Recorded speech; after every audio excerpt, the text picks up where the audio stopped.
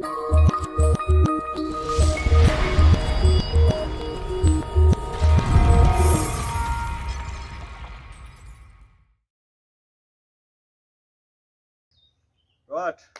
well done on buying your BeeVac. Hope you're going to get many hours out of it and hope you're happy with it. So the BeeVacs that we've developed over time is gone through various stages of prototypes, and now you are buying the product of all these school fees that we've had along the way. So far, currently in the industry, it's the lightest in the market. You can take it up into a roof. It's small enough that it can go through a manhole, and it's not heavy to carry. It's durable, it's quite hardy. They talk about the unbreakable plastic. We'll have to see about that.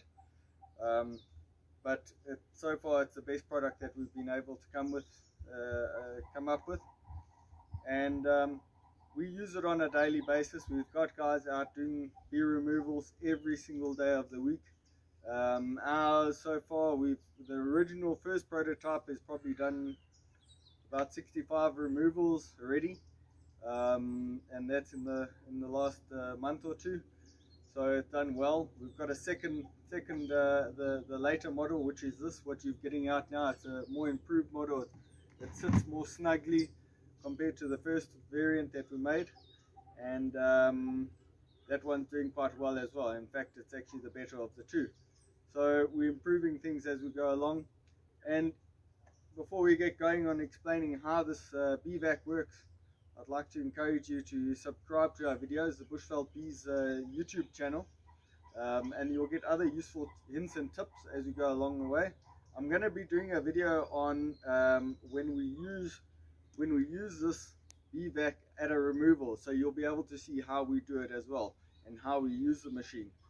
So if you subscribe, you'll be able to have access to that video as well. And then give us a thumbs up just to let us know that we're happy. If you've got any comments, any questions, comment below on this video and we can answer straight away. It's much easier than trying to get hold of us on WhatsApp, and then also other people can also see your question, and we can try and make sure that we answer everyone at the same time and everyone gets that info. Right, good, let's get straight into it. I've got 3 here that are going out today. In fact, they're getting shipped out. So you're going to receive one of these, and let's just move these two off to the side so that we're dealing with one. Okay. Alright, good. So obviously the box is not included.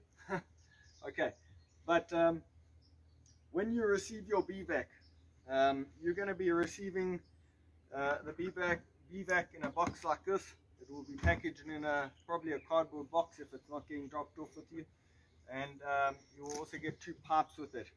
These are pretty much standard creepy crawly pipes, but they have been chosen for a specific reason. The inside, the edges are rounded on the inside, and there's not much space for the bees to grab onto. So we've specifically tried and tested many different types of creepy crawly pipes, and these are the best. The reason for the different colors: the one is more rigid, which is connected to the pump, and the other one, which is more flexible, is the one that you handle and you vacuum inside the site with. But I'll get to that. Noisy buggers. I'll get to that shortly. Right. So when you open up your BeeVac, you're going to have a cartridge. You can see there's a pipe vacuum section here where you plug your pipe into. The cartridge has got a lid, fairly simple. You can see inside the cartridge, it's literally just a container with drilled holes through it, and on the lid itself you'll see there's a bit of a groove over here, and that's fitted for the pipe. Right, so make sure you get that in the right direction. Alright, so that's the cartridge. We do have spare ones of these available, or you can go and make them yourself. So we do have spare ones like this available, and you can order them from us. We'll just courier them to you. They're quite light, durable, and they've got the fitting here that you can actually vacuum the bees up. They're nice to have if you have big swarm, and you can vacuum one lot up first, take a cartridge out, put a new cartridge in, and vacuum up the next swarm. So it's nice having a second cartridge if you want. If you are more experienced and you've done quite a few bee removals already, and you know how to keep these little buggers cool inside here and keep the air ventilation going, which is more advanced, quite a technical thing, but we'll get to that at some stage and we'll make another video about that. So another reason for subscribing to the channel. Alright, so you've got the cartridge, and then you've got the BeeVac. It's also fairly simple. Motor inside, got a whole bunch of warnings. You know, being the reasonable man, you know all the drills, the safety equipment, PPE equipment. Make sure you got head earmuffs and all that type of thing. Right, so in addition to the BeeVac, you obviously got your extension cable over here. It goes through the BeeVac, and it also gives you the little sign there, tells you how many decibels, the noise that this thing makes. It's all acceptable levels. It's been approved. Got a standard plug on here. It goes into the motor. Just make sure that it's plugged in to the motor on the inside. So that's it. When you unpack your BeeVac, you pretty much get the BeeVac, the cartridge, and the two pipes with obviously the cable attached to it already. Okay. The next thing we're going to get to is the assembly. In terms of putting the thing together, you want to make sure that it all fits together nicely, that it creates a proper vacuum inside the BeeVac, sucks in the bees. It's been designed, it's got a specific amount of holes that we've drilled over here. So this wasn't just a random drilling of holes into a container and hoping that it's going to suck the bees in. If you drill too many, then you're going to hurt the bees, because they're going to get vacuumed in, the vacuum's going to be too high. If you drill too little, it's not going to vacuum the bees in, and you're going to have bees crawling out your pipe again at the end of the day. So this has been trial and error over a whole bunch of swarms that we've done over time, and we've got the exact amount of holes that we need to drill and have for vacuuming up your bees. Right, it's fairly simple. You've got the entrance, so you've got, I spoke earlier on about making sure that you've got this little arc here on your lid on top of your pipe entrance. Alright, and then you can have this pipe entrance either side of the BeeVac. You can have it on that side, or you can have it on that side. It doesn't matter, it depends on what you prefer, because now you're going to have quite a bit of air blowing out of here. So if you're going to be vacuuming bees over here, your pipe, you want your pipe on this side to vacuum the bees on that side. Okay, but the air, you don't want to have the air blowing into your hive or into a removal site and upsetting your bees. You're going to get really grumpy bees if you've got this air blowing into them the whole time. And then also, once you start vacuuming and you get the queen inside, remember those pheromones are going to be coming out of the exhaust, and you're going to get the bees moving from the site to where the queen is, and her smell is coming out of. So it's best to have those fumes blowing in a direction that is not bothering the bees or the removal site. Okay, so that's why you can just change it whichever side suits you. You can vacuum bees on this side and have the fumes blowing out that side. It's up to you. Alright, when you are vacuuming, you've got to make sure that it's standing upright. Okay, don't leave it lying down on its side or up like that or whatever it may be, because the way that the holes are designed, they're on the side and there's no holes on the bottom. The bees, when they get vacuumed in, they crawl and they clump on the bottom. Okay, sometimes they do clump underneath the lid, but that will be only after a while, after having done the removal. So most of the time you've got your bees on the bottom, and if you've got this cartridge lying on its side, the bees will actually fill in the holes and block the holes, and then you're not getting much of a vacuum. So you want to make sure that your BeeVac is upright at all times while you're busy using it.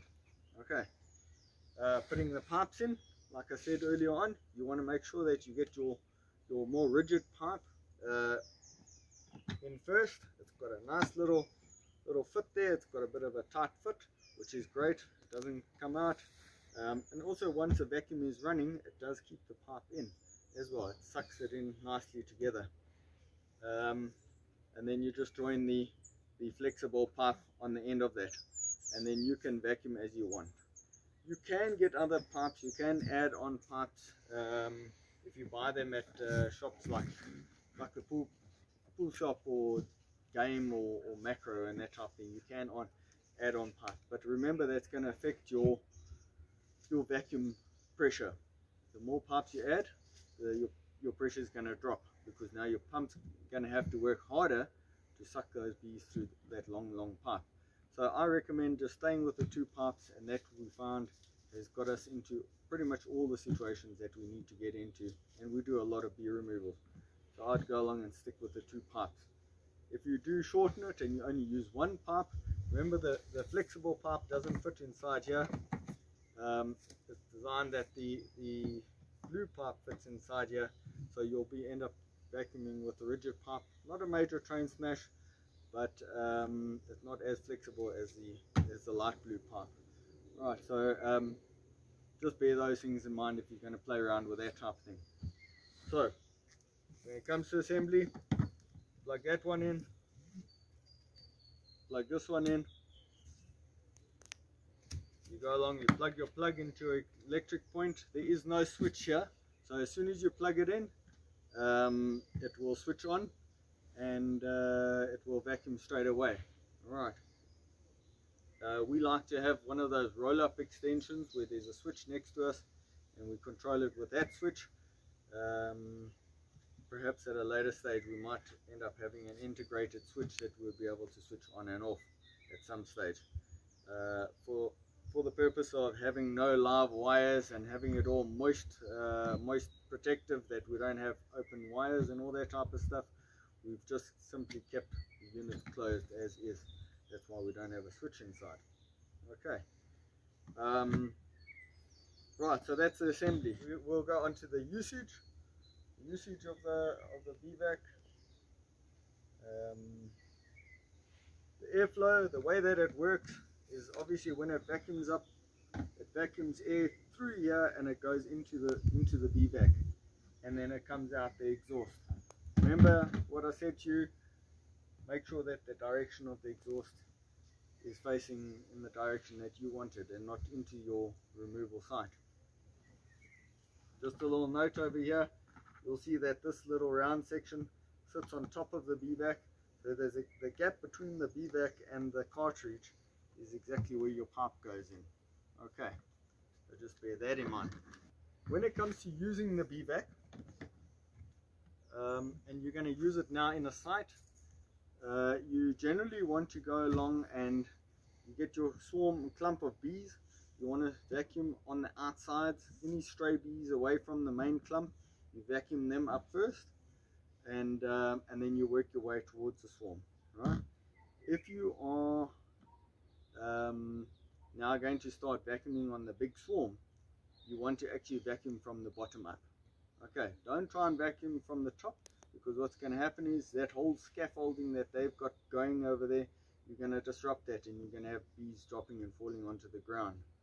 If there are bees on the ground of the site where you are working, let them walk up back to the clump or walk up onto the wall and vacuum them off there. Don't try and vacuum bees off the floor, because you're going to get sand going into your motor, into your BeeVac, and that sand, when it comes in with speed into your BeeVac, you're actually going to kill those bees, because it's like tiny little bullets flying into the BeeVac and killing your little bees. Alright, so it's not great. You're pretty much sandblasting your bees. So you want to stay away from vacuuming up sand. The motor is strong enough. It's a very robust outdoor pump used for gardens and all that type of thing. So it is a very strong pump. It can handle the dust and sand and stuff like that to a certain degree. But for the sake of the bees, you don't want to go and vacuum up any sand or any dirt. Once you eventually get to the point of emptying your bees into your hive, you don't want to empty all the dust and gunge and all the rubbish in there as well. So you want to have a clean vacuum and only vacuum from a swarm hanging from the comb or on the wall or whatever it may be. Okay. The other nice thing that we found works quite nicely is if you've got maybe a lid from a bee box, and you've got the bees onto the lid, you vacuum them off the smooth surface. The bees can't hold on, and it goes much easier and faster. Okay, so you want to try and vacuum the bees off a smooth surface. If they maybe in a cupboard, let them crawl onto the wall, onto the cupboard door where there's a bit of enamel paint, and you vacuum them off there. It comes off quite easily.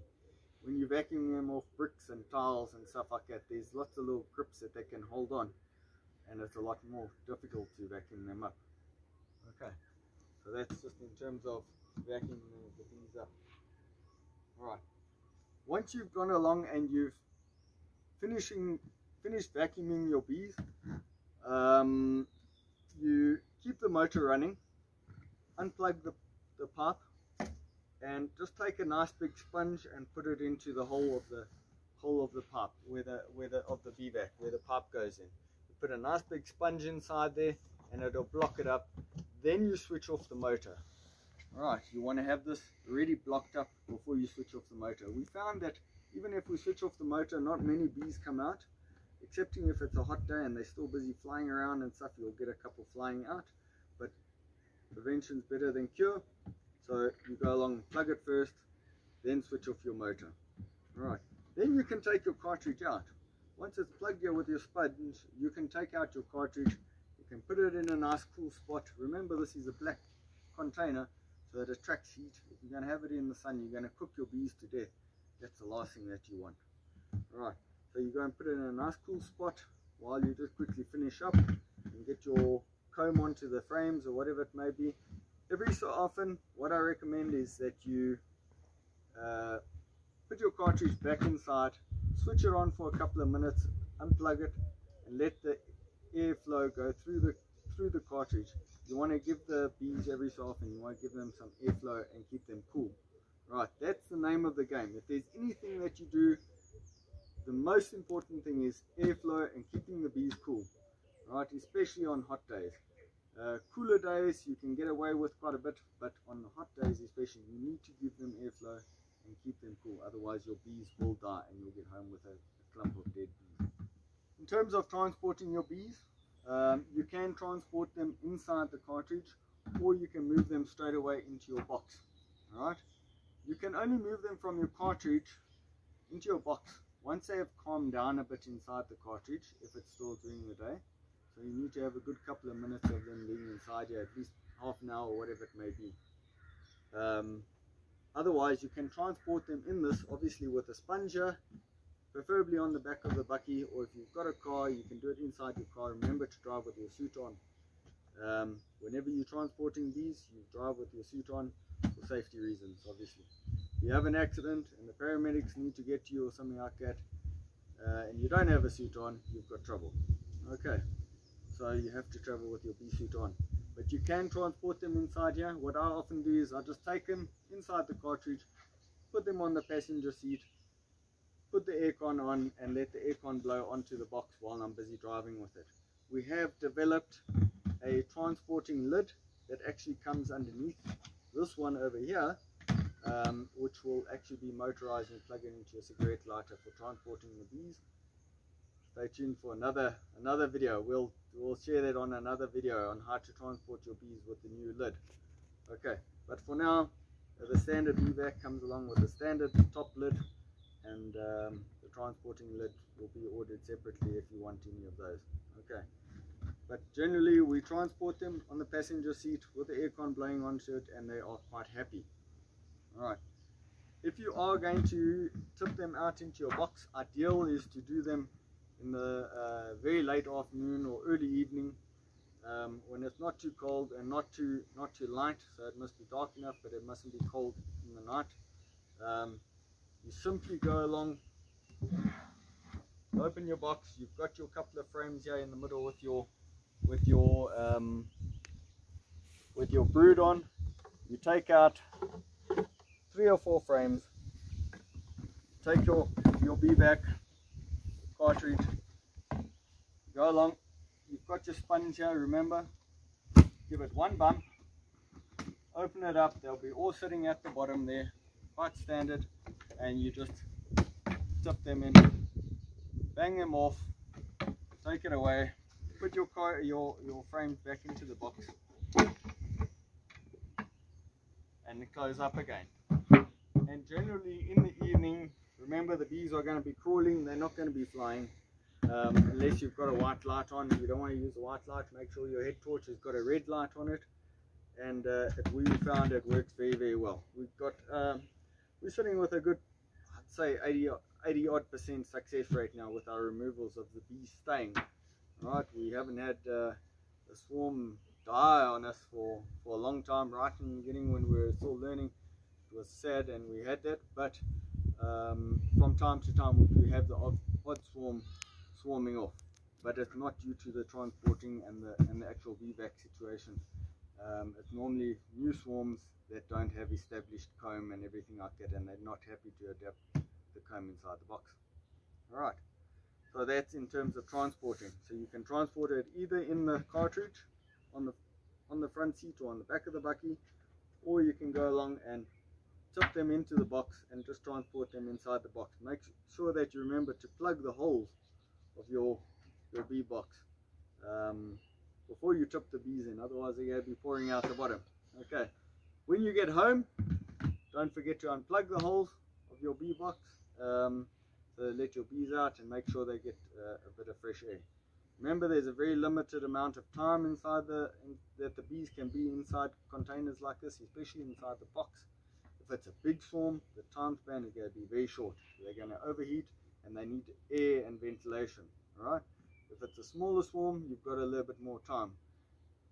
Experience kind of only teaches you that. We found with the bigger swarms, you don't want to push it longer than 2.5 hours.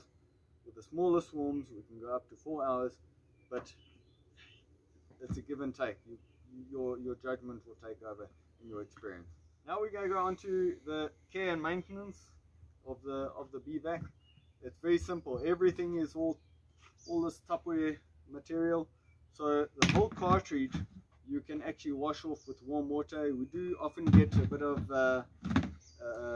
wax residue on the lid here from the bees sitting on the lid. Once you're transporting them, they gather up and they hang on the lid. Sometimes I found that they actually hang on the lid and you can actually shake them into the box. But most of the times I just like to bang them off and then empty them. So you do get a bit of residue inside the cartridge, and it's a matter of warm water and warm soapy water. You can wash it off quite comfortably. Make sure you rinse the soap off. They don't go well with sunlight soap, unfortunately. So just make sure you rinse it off nicely. The pipes, you want to run some warm water through them as well, just to get the honey out, the honey residue. A lot of the bees, remember, once you give them that first smoke, they go along and drink honey, and then they've got honey on them, and you're cutting honey and all that type of stuff. So you're going to get honey going inside the pipe, and you're going to find if you don't keep your pipes clean, the bees will actually get stuck inside the pipe and hang on the pipe, and you won't. Why is it there's no suction? Okay, so make sure you keep your pipes clean. And that reminds me of a tip. I'll give it to you at the end of the videos. Hang tight for the tip at the end. So keep the pipes clean, warm water. The BeeVac itself, you can take a cloth with warm water and soap and just wipe it down. Make sure you wipe your cables and stuff like that. Be careful getting any water near the electric points. There's another plug on the inside. Make sure you don't get any water inside there. If you do by mistake, just leave it out to dry for a good day or two. The motor itself, warm cloth, damp cloth, it mustn't be wet. Just wipe it off nicely to get all the residue off that. Okay, and inside the container. So it's fairly easy and simple to clean. There's nothing really technical to it. Right, yeah, for the tip. When you are vacuuming your bees, from time to time they like to get a bit stubborn. So we go along, we have our pipe plugged in, and we are vacuuming our bees. Now we've just vacuumed up a nice big clump of bees, and you'll see that inside this pipe it's semi-clear, so you can actually see the bees going. You can know whether you've got bees going in, but you've got now a clump, and they've decided they're going to hang on tight inside there, especially if you're getting a messy hive removal. There's quite a bit of honey and sticky stuff around. It starts getting sticky inside your pipe. you want to get these buggers through.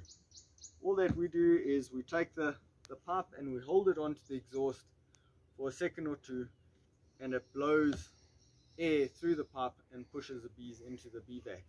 Right, it's quite safe. We haven't had any bees get hurt or damaged or injured in the process, and it just gets it unblocked. So if you want to unblock your pipe, that's a good way of doing it. Right, so the important thing to remember, nothing lives forever. The more you use your motor, the shorter the lifespan. Right, they are quite hardy. Like I said before, our first prototype using this motor has actually been going for 60 odd removals at the moment, and it's doing well, still very strong, and we've been running it for extended periods just to test it. And when I say extended periods, I'm talking about 2 hours at a time, and we've been trying to test the endurance of the motors. So far it hasn't let us down, but we just need to bear in mind that the more kilos you put on your car, the closer you get to doing your service. And if you're going to run this, the longer you run this motor, the shorter the lifespan. So try and bear that in mind. If you've done the removal, you've sucked up the bees, switch it off, take a cartridge out, put it in a shady spot, and then come back in 10 minutes time, put the cartridge back in, switch it on, and let it run for a little bit just to cool down the bees. Don't leave it running for an hour on end for nothing. Alright, that can shorten the lifespan of your motor. You want to make sure that this thing lasts a long time. You've gone and paid good money for it. You want to go and look after it. Good luck with your bee removals. If there's anything, remember, comment below the video, and we'll try and answer all the comments as best as we can. Let us know what you think of the motor. Like I said, it's nice and simple, sweet, it's light, durable, and it should get you hours and hours of removals. Let us know how long yours lasts, and send us some videos of what your removal looks like with your new BeeVac.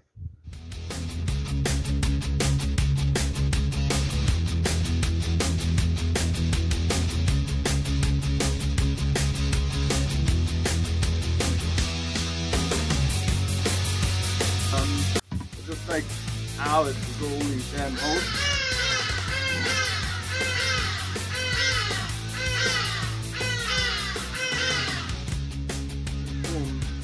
On one side.